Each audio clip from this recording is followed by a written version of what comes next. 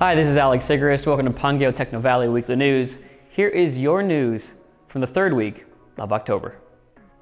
First up, Kakao Ventures invests in U.S. prop tech company Market Stadium.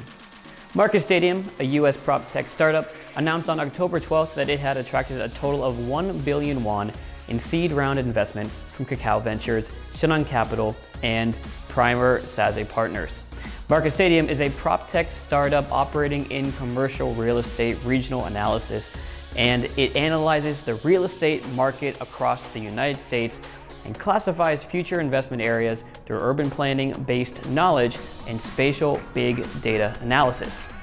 By using the data, Market Stadium can predict areas where gentrification will occur.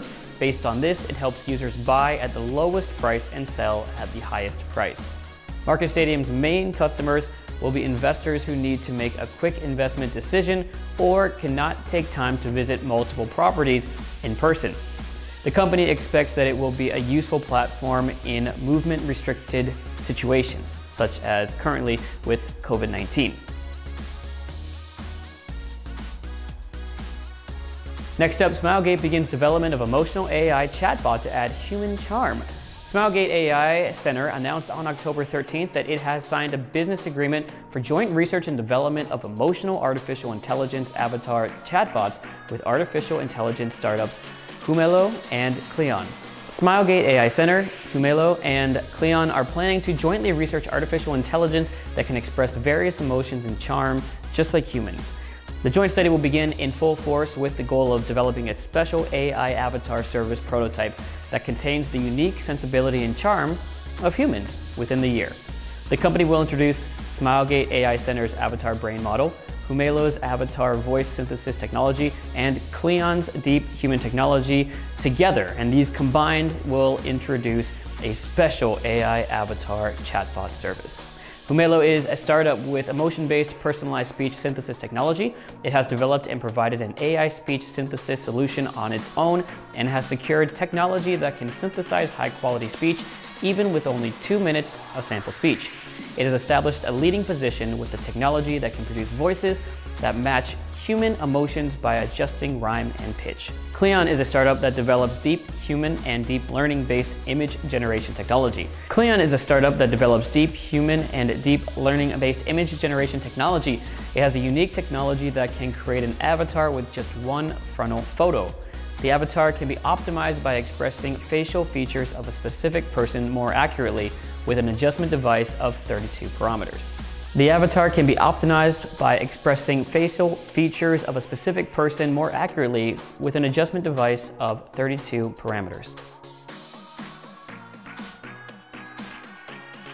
Next up, Naver invests 11.3 billion won in audio technology startup Gardiolab D2SF. Naver's startup fostering organization announced on October 14th that it had invested 11.3 billion won in AI metaverse audio tech startup Gardiolab. D2SF expects that this investment will strengthen strategic technical cooperation between Naver Video Platform and Gardiolab and accelerate Gardiolab's global growth. Gardiolab plans to take this investment as an opportunity to recruit key talent. Gardiolab has developed a technology that provides an immersive audio experience in various content environments, including spatial audio technology, the automatic 3D sound technology, according to the user's movement and device characteristics. Since its launch in 2015, D2SF has been interacting with Gardiolab and collaborating with the Naver Video Platform. D2SF has invested in 78 tech startups to date. For our final big story, NHN receives the highest level rating in Excellent Work Innovation Company. NHN announced on October 14th that it had received the SS rating among 42 excellent work innovation companies selected by the Ministry of Employment and Labor. Excellent work innovation companies are those that were selected by the Ministry of Employment and Labor on September 16th after undergoing an evaluation for reduced working hours, flexible working hours, annual leave, working methods, and working culture. Companies with excellent work innovation are divided into 3 grades, SS, S, and A, depending on their evaluation score. Excellent companies for telecommuting were also selected as companies that introduced a new working method in line with the digital economy after COVID-19. NHN received the SS rating and was selected as an excellent work innovation company and was also named as an excellent company to promote telecommuting. By being selected as an excellent work innovation company, NHN will enjoy various work innovation incentives such as various government support projects, military service replacement jobs, and loan interest benefits. NHN has built a smart work environment through its own cloud service, NHN Cloud, and collaboration platform, NHN Dure, to provide support for telecommuting of employees during COVID-19 times. NHN employees can freely adjust their working hours through the Purple Time system, a flexible working system, and work in a desired space every Wednesday with the Wednesday office.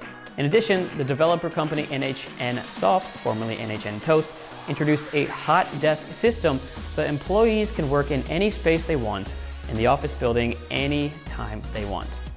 And now it's time for the quick news of the week. First up, DNX receives LBS's Innovative Digital Health Treatment Startup Award.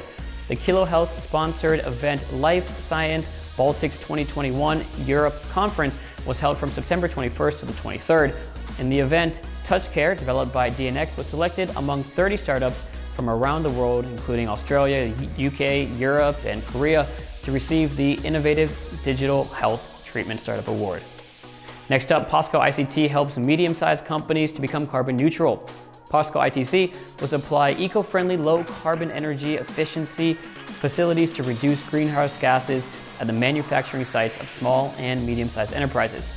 POSCO ICT announced on October 13th that it will supply energy-efficient systems and facilities to Asia Cement's Jecheon plant and Simpak Industries' high-priority ferrosilicon manufacturing site. For our third quick story, Nexon unveils its new platform, Project MOD. Project MOD, the game platform with a new concept being developed by Nexon, is warming up for its release with a contest. Nexon announced on October 12th that it will hold a contest for content creation, Creators Invitational 2021 or CI 2021 on Project MOD, its new platform under development. And that's it for your Pangyo Technovalley Weekly News. My name is Alex Sigrist, and I'll see you next week.